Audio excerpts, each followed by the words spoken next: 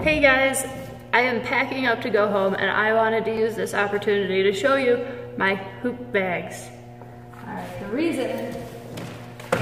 reason I am showing you is because these hoop bags are fabulous. I've made myself hoop bags before and they always rip, generally on this seam right here, and I got sick of dealing with them, so I got a hold of April because I know she is a fantastic seamstress, and I said, here's some material, will you make me some hoop bags? And she made these fantastic bags that have lasted me a year. And what they have is a paracord pull tie right here, and it snips through this little thing right here. And there is enough to where you could tie it if you want, but I've never had to. You just slip it through there and you can pull it tight and it'll cinch right up and it's just there. I have a lot of hoops in here and there is room for more. This is my bag for my small hoops. We have about this many small kids hoops going on right here. This is my 30-inch bag. And it's a little loose because I don't actually have any 30s going on in here right now. The biggest hoop I have in here right now is a 26. So we've got some wiggle room. I just pop that right through there. And to be honest, when I don't have a smaller hoop, I don't even use that. Let me show you my bigger hoop bag. I have 3 of these bags. I have small hoops, big hoops, and LED hoops, which I didn't bring with me today.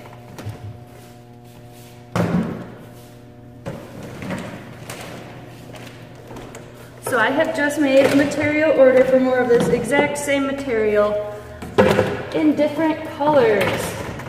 I asked you guys what you wanted.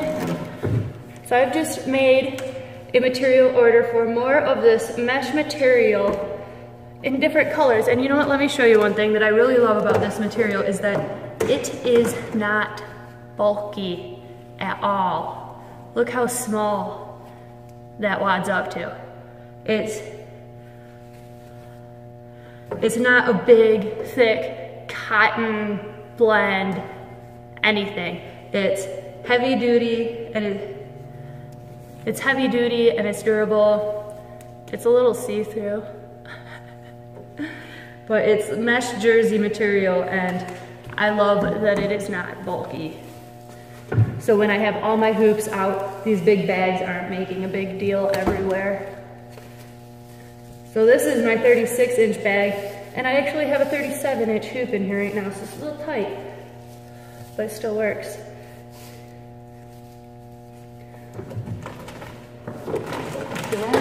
I like to stick just one in there first. I think that helps just get it open. That way you're not struggling, you just get one in, and then you can go for the gusto. And roll them all right in there. Get one side in. Go around, and you can see how many hoops I have going on here. I have quite a stack, and there is room for quite a bit more hoops.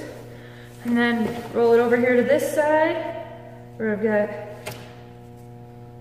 my purple paracord, and I'm gonna flip it over here, show ya the little loop, which to be honest, I wouldn't even loop it right now unless, say,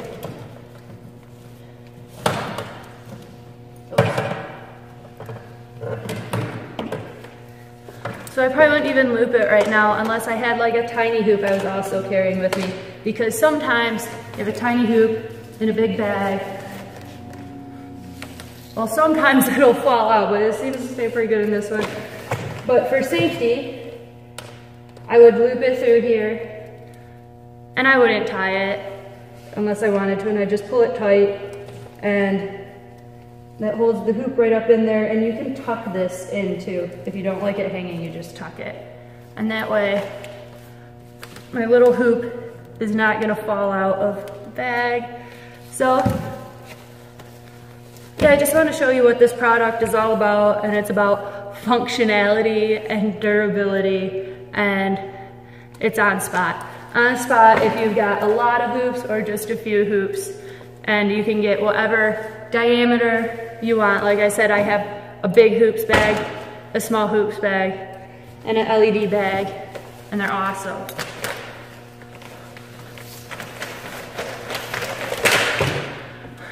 You can even hoop your hoop bag. All right, thanks for watching the video. Get yourself a hoop bag. You'll love it. You'll love it. Sorry, my face was cut off in most of this. Oh, you get them at www.monarchhoopsanddance.com. That is 2 H's and 2 D's.